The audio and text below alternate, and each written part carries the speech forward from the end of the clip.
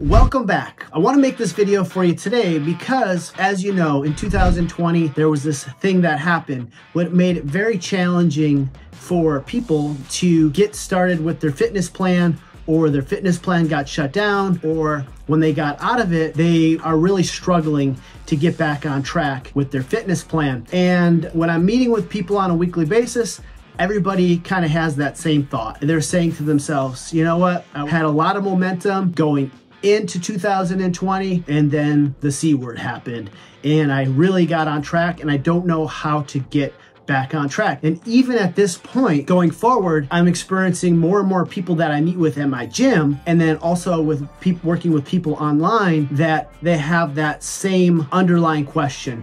Where do I start? Where do I begin? And maybe they began for themselves and they're still struggling to get back on track. And what inspired me to do this video, outside of all the people that I meet and the people that I've been talking to online, was from Joe. And Joe said, hey, I'm 58 years old. You know, that's been away from the gym since the C word, but I am loving what I'm seeing in your videos and can't wait to put it all to practice. Wish me luck, and I want to keep you posted as to how I'm getting back on track. Joe, I really appreciate that comment, and I wanted to put together the ultimate guide for where you need to start and what I'm hearing from people in the gym and people online. So let's get right into where we need to start. Number one is we need to start setting some very specific goals. And when I meet with people for the first time or talk to them the first time, I'll say, hey, how will you know you've had success 6 months from now of us working together? And I get a ton of responses. And the top goals that I hear from people are, I want to reduce my body fat. For men, what I'm seeing when we do their body fat checks is they're over 25% body fat. For women, I'm seeing them over 25% body fat. So they're wanting to get weight management back under control. The next thing is people are telling me they want to get stronger. And then the last one is they want to improve their flexibility. All right. So for weight management, with these three goals, I'm gonna give you some specific action items that you can start working on right now to make some major progress in the next 12 weeks to really start scaling up your momentum. All right, so the first and foremost thing is, if you're going to reduce your body fat with that number one goal of weight management and reducing body fat, is we gotta look at your diet. And at the end of the day, we wanna make sure that we're not, quote, having a diet. And what I'm seeing from a lot of people and hearing from people, I'll say, what have you tried? And they'll begin to tell me things like, I've tried XYZ program, I've tried XYZ hospital program, and I'm not to throw any shade at those different things, or they've downloaded XYZ diet. The challenge with doing those things, for most people, what I'm seeing is it's not sustainable. So what you're gonna wanna do is have yourself a balanced diet. And what a balanced diet will look like is having whole foods that are made up of proteins, carbohydrates, and fats. Instead of just going on a diet, you're gonna wanna find whole foods that you enjoy. What we do with our coaching clients is we give them a list of foods and we help them pick and choose which foods that they like the best and start right there. The second thing you need to really figure out is your calorie intake. And then that leads back into a lot of these, quote, diets, is people will go into more or less what they see is a crash diet.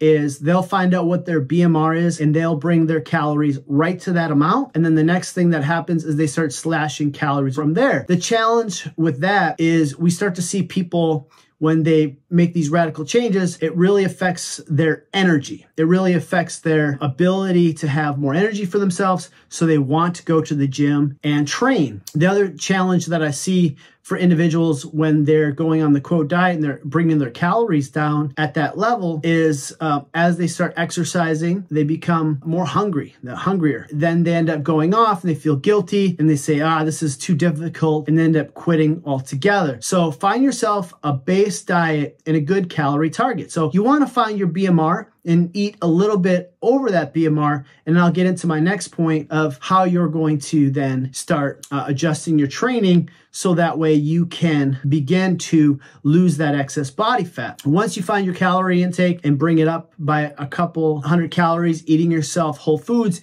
you're gonna have more energy. You're also going to feel full. You're going to feel satiated. You're going to feel fulfilled. So you're not going to be wanting to eat a lot of these foods you start to crave because you're, quote, crash dieting. So this is going to make more of a sustainable plan that you can do for the rest of your life. That's the whole goal of this anyways. It's not you just want to lose the weight and then all of a sudden you go off this plan. And I've seen it so many times when then people end up gaining all of this weight back, if not more, because they've crashed their metabolism. The next thing you want to do is start to focus on your hydration. Take your weight, multiply it by 60%, and then drink that amount in ounces. So if you weigh 100 pounds, multiply it by 60%, and that's just a simple number there. That would be 60 ounces. Simple math, 200 pounds, you're drinking 120 ounces a day. Now, I wouldn't go right up to 2 ounces of water a day, but I'd definitely look at increasing your water intake. It's going to help you with detoxification. It's going to help you with feeling full, and it's just going to help you more with your energy levels. If you have a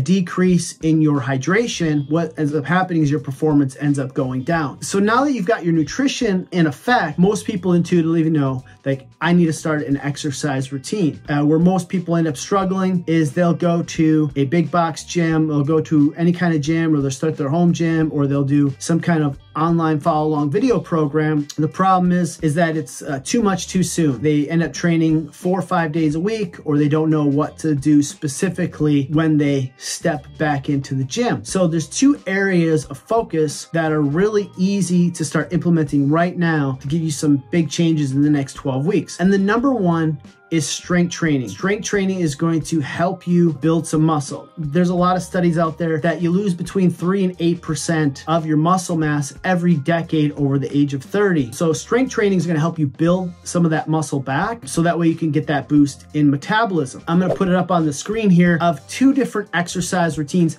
that you can start with. And I would start with just 2 days a week. And the reason why you're going to want to start with 2 days per week is, one, when people start exercising for the first time, they want to do multiple days per week. The challenge with that is it becomes a little bit overwhelming. So by doing 2 days a week, you're going to make it really easy for you to fit this into your schedule. And then on those 2 days, you're also allowing your body to recover between those training sessions. The exercises we want to focus on are your big muscle groups because they're going to give you the most bang for your buck. So I'm going to put it up on the screen here, and how that a simple workout could be is doing a warm-up. And there's some great dynamic warm-ups that I have on the channel here, or just focus on total body stretching exercises. So on day 1 of your routine, I would just pick these exercises and work through them in a circuit. So I would start out with some kind of squat variation. And I know I'm very conscious of this, talking to people with our online clients and also our in-gym person, that squats may not be the best exercise for you. And I take that into mind. So there's no perfect recommended exercise. You have to do the exercise that works best for you. Squats are great because it's a multi-joint exercises that works multiple muscle groups, and there's different progressions that you can do with it. You can start with a wall squat, and I did a whole video series on the different squat variations. You can start with some wall sits. You can start with some TRX squats. You can start with some box squats. Very friendly squat exercises till you start building up your range of motion, so it's more joint friendly, and then also so you can build up your flexibility in that range of motion. All right, so I'd start with some squats. I would start with some kind of pressing variation. You could do some push-ups from bench. You could do some incline bench presses that are very friendly for my clients over the ages of 50 because there's a lot of less stress on the shoulder. From there, we're gonna do some seated rows. It's gonna be strengthening those muscles up your back. It's gonna help you with your performance. It's also gonna help stretch out your chest.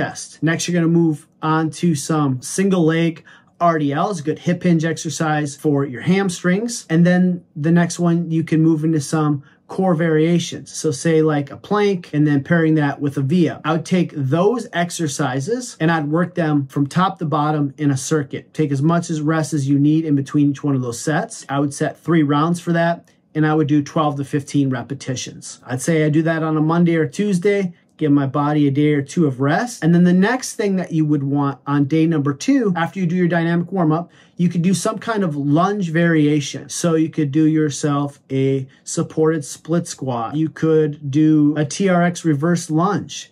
All those are some great squat variations. Next one would be a dumbbell row. Again, strengthening the big muscle groups of the back. Then you can progress to a step up thing. The reason why I like doing a step up is you can do different levels, adjust the different sizes of your step to one. One of the goals I hear from clients is to help with their balance, but also it's going to take some pressure off your knees. So I start with some kind of step up, and then you can do some bicep curls and then some tricep press downs or some tricep extensions. Again, I would do 3 rounds, top to bottom, repeat. Take as much rest as you need between sets and do 10 to 15 repetitions. So do those twice a week. And what you will end up finding is you're going to start getting better in your range of motion, which is one of the goals that clients have, flexibility. It's going to help you with your endurance. And also, as you progress through the 12 weeks, that routine is going to get easier and easier and build your confidence to allow you to train to that 3rd day or that 4th day in the gym to start building even more lean body mass and building up your strength. And it's very schedule friendly. The next thing that is really easy to do to help with your cardiovascular fitness in the beginning and to boost your metabolism, that goes back to my first point around nutrition, is number 1 is set yourself a daily step goal. And I would get some kind of tracker. Most phones have it built into it. Or you can get yourself a Fitbit, Apple iWatch, Garmin, whatever. Just you've got to start tracking it. And it becomes as much as brushing your teeth on a daily basis. And what that's gonna do is build up your general conditioning. It's gonna give you a boost in your calorie burns every single day. Don't poo-poo your daily steps. Your daily steps is gonna make a big difference. And then they're really easy to do. So like number 1, you can just look at, how you can start being more active throughout the day. You can look at, okay, I'm gonna take the stairs at work. I'm gonna park a little bit further away. If you're, grocery shopping, you're shopping, you can take the long way. And what you'll start to do is check in during the day and see how many steps you have and know about where your steps are. You can either, 1, begin your day getting those steps that you may miss not from your general activity, or the other thing you can do is make them up at the end of the day by taking a short walk after work, and it's gonna help you with building up that cardiovascular endurance. If you've already been tracking your steps, I would take a look at how many steps you're averaging per week already, and I'd bump that up by 10 to 15%. Getting those extra steps is gonna make a difference in boosting your metabolism by 300 to 500 extra calories a day just from walking. It's really easy to recover from walking. And once you get those 10 to 12 weeks of consistent walking in, your endurance you'll be up, you'll build up a lot of those supporting muscles, and you're able to recover from those workouts. All right, those are the 2 big things right there. The next one I would look at is just tracking your progress and staying consistent. Look up on any program online, and the number 1 thing they're gonna say is consistency is king. So the number 1 thing that I see people wait to be able to stay consistent is then tracking their progress. We've already talked about your Fitbit. Another one is to get yourself some kind of digital scale to measure your body fat percentage. And you can do that on a weekly basis. So then you can start to look at, okay, I'm training twice a week. I've been managing my food really well, and I'm moving in the right direction. If you're not moving in the right direction, you can then start to make some adjustments with your nutrition, and that's usually a good telltale sign that you've made some good adjustments. If you're making good progress, it's giving you feedback that, hey, you're right on track with your fitness goals. You're right on track with your nutrition. And then if you're not on track, it lets you be a little bit more honest with your nutrition and the things that you need to start adjusting there. A really good way to start tracking your nutrition is just logging your food into MyFitnessPal. And now a lot of people say, well, tracking, it just takes so much time. It takes so much energy. Here's the thing, is if you're not tracking this, I don't really consider you taking your goal seriously. And later on, down the line, you're gonna see that you're not gonna have to track this forever, because you're gonna, like we talked about earlier, you're gonna find out that, you know what, these are the foods you like to eat, this is what you consistently eat, and this is what works for you. Another nice thing about tracking with a digital scale is you're gonna start to see, okay, and this is a big one, because in the beginning, you're gonna gain muscle, you're gonna lose body fat, you're gonna have a recomp. And a lot of people, when they're doing this recomp, they'll get on the scale and they feel like they're failing. And what our clients are seeing when they get that digital scale, what ends up happening is they're able to see, okay, guess what? I've lost 3 pounds of fat, I gained 3 pounds of muscle, my composition is better. Which leads to the next point, is do some measurements. Measure your neck, measure your chest, measure your arm, your waist, your hip, your thighs. and you'll start to see some of your inches changing. Other one is taking photos. You can start to see a visual change about every 6 to 7 weeks. And once you start to see the scale move and your body composition changing, you start to see the pictures taken. You start to see the inches coming off in that first 10 to 12 weeks. The program doesn't become so overwhelming anymore and not knowing where to start, but as you're starting to make some real progress, building confidence in yourself, you're intuitively going to want to do more. The last one is start doing some fitness assessments. So when you're starting out, you're going to keep a journal. I keep one on my phone. I have all my exercises that I do in there. I write down how many reps I did with what weights. So the next time that I go in the gym, I challenge myself a little bit more. So I would highly suggest with these fitness assessments, you can start to see, like, you know what? In the beginning, client I'm working with right now, when she started out, we're 5 weeks into it, only curl 5-pound dumbbells. And on the last set, she wasn't able to complete it. Now she's able to do all the sets and complete it. And on the first set, we're able to do a little bit more. So it's really important to do some fitness assessments of yourself and start tracking on how well you're improving your workout.